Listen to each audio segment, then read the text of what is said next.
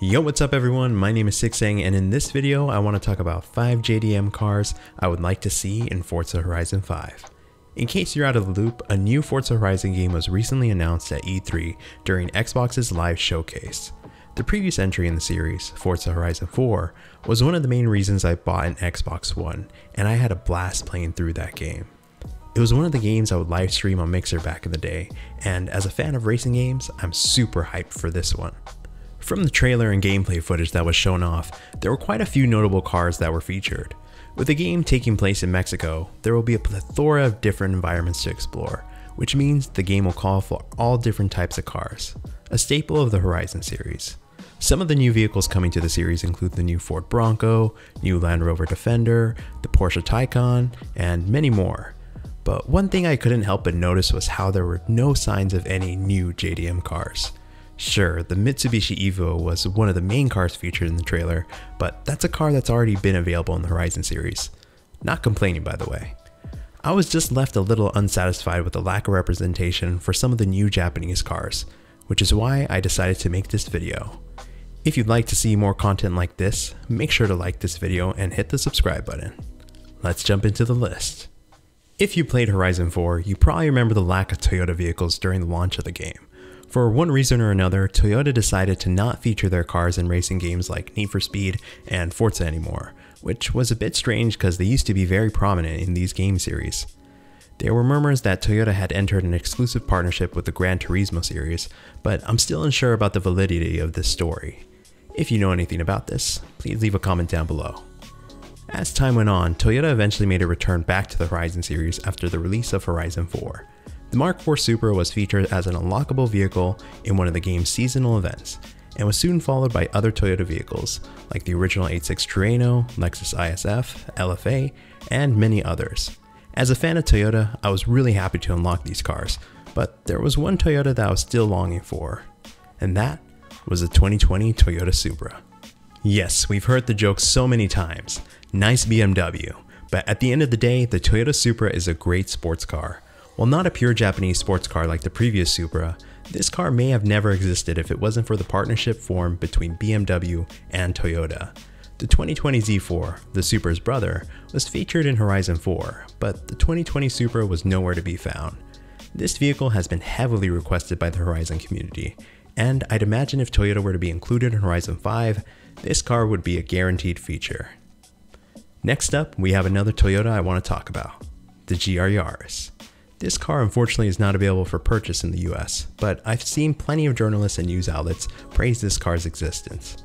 The GR Yaris is the epitome of an awesome hot hatch. Manual transmission, all-wheel drive, and 257 horsepower coming from a 1.6 liter 3-cylinder turbocharged engine. Looking at the specs, you can understand how this car has become one of the most praised new performance hatchbacks. The GR Yaris was created for rally racing, which explains why it came out to be so awesome.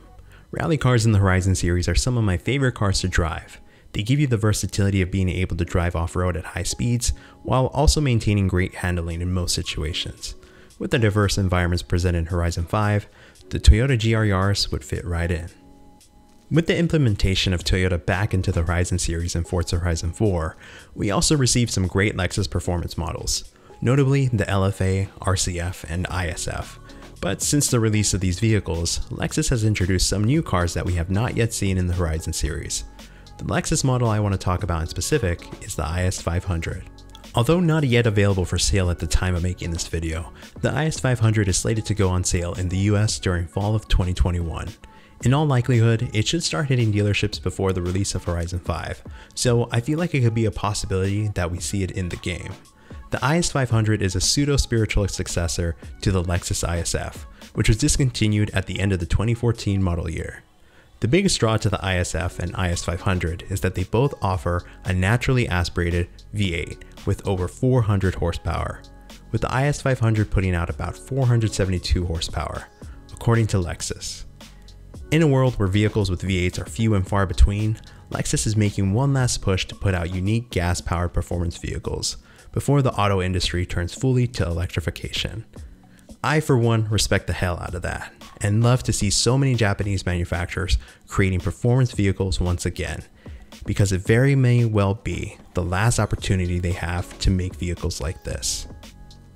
Now, let's talk about a car that isn't a Toyota product, the Nissan 400Z, or how Nissan is codenaming it, the Z Proto. This vehicle will be the successor to the Nissan 370Z, which has been in dire need of a redesign. If you aren't aware, Nissan as a company has been going through quite a bit of restructuring due to their poor sales, declining reputation, and aging model lineup.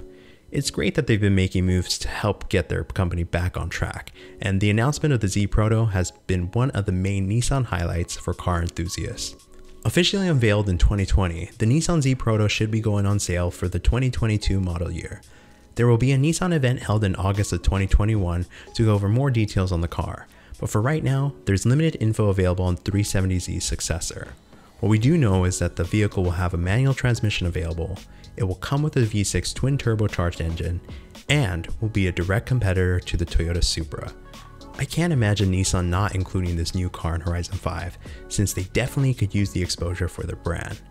Previous Nissan performance vehicles have been staples to the series, so I'd imagine once more news is released on the Z Proto, the more realistic it'll be that we see it in Forza.